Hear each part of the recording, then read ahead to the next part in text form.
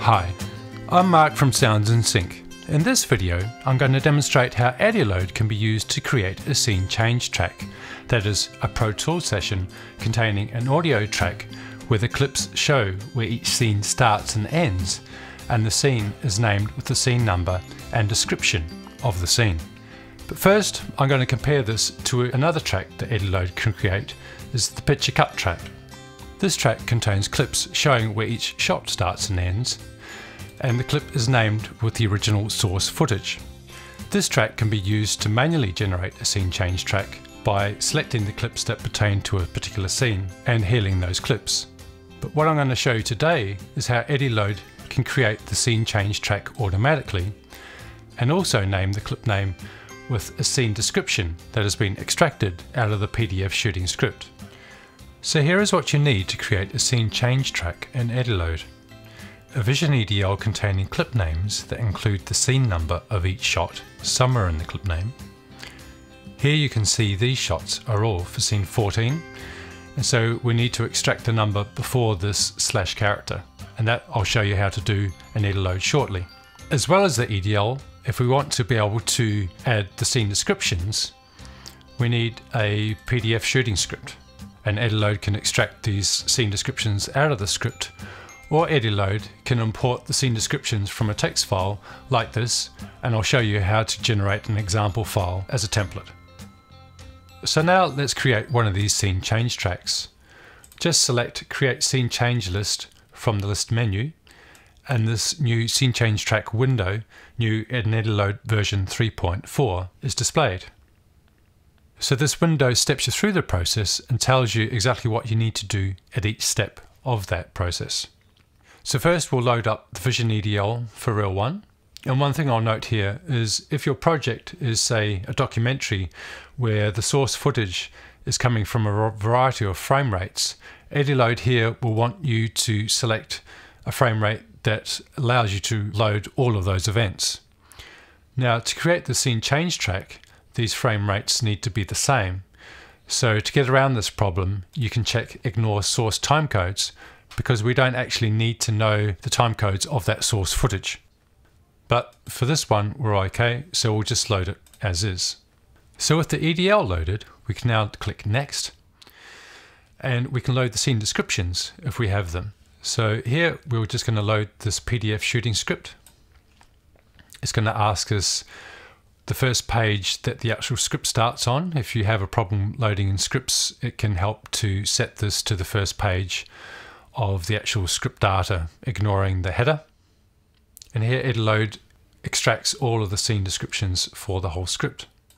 Now, if you don't have a script but you want to create your own scene descriptions, what you can do is click this button here to export the text file, and that'll provide an example text file that you can use as a template.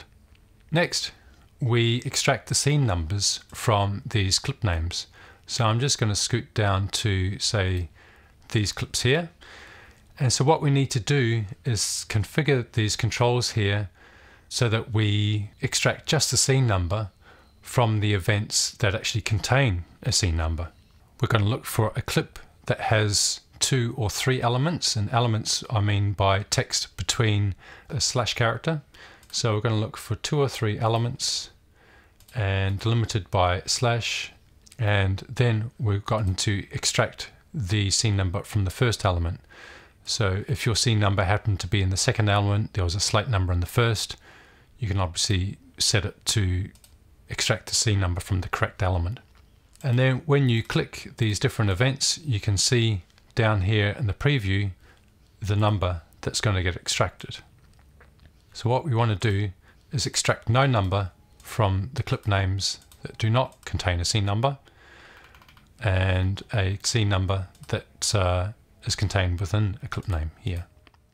These bottom controls here will actually clean up or remove characters that we don't want, that aren't actually part of the scene number. So here we're going to check all these options so that we get just the scene number. Once we've done that, click Next, and EdiLoad copies the scene number to the role name. Now at this stage here, what we can do is clean up the list or remove events that don't actually have the correct scene number, or we can do this cleanup once the session has been opened in Pro Tools, and I'll show you how to clean up there. So rather than guess what events are working and which aren't, we're just going to move to the next step, which actually removes all the events that don't have a scene number and merges all the events that pertain to the same scene. So now we have an edit list showing where all the scenes start and end, and we also have a clip name that has been named with the scene descriptions from the PDF shooting script that we loaded. So all we have to do now is set up the specs for our Pro Tools session and click Next, and we'll save the session next to the source file that we loaded. Now EdiLoad is just reminding us here that we can't actually import the track from this Pro Tools session directly. We need to open the session in Pro Tools first and click Save.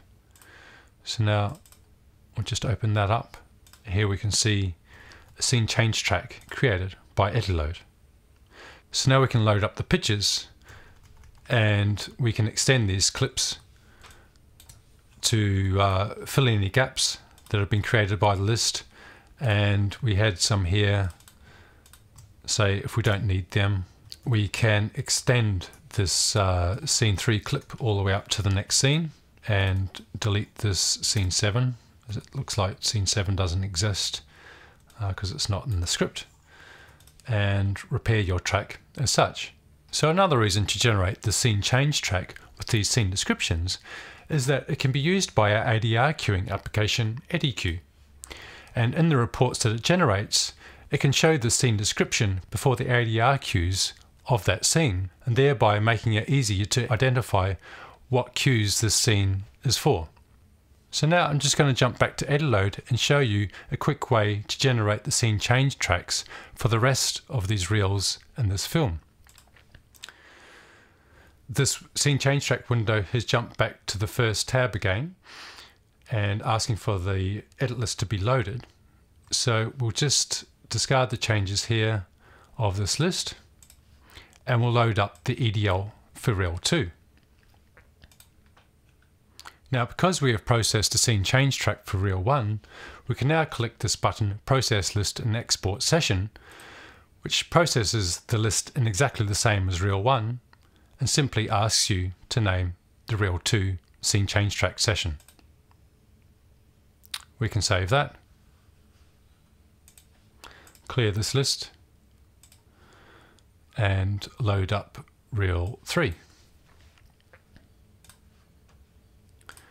Process that. And the last thing I'll show you now is if you want to actually save this list before you clear it, you can of course save it as an EdiLoad list. Or when you load that back into EdiLoad, it sees it as being a scene change list and automatically flips the scene change track window to the last tab so that you can export a Pro Tools session from it. So thanks for watching this demonstration video. If you haven't tried EdiLoad out for yourself, either on Mac OS or Windows, just head to the download page of our website. Once the app is installed, just run it and click Try to activate a trial license.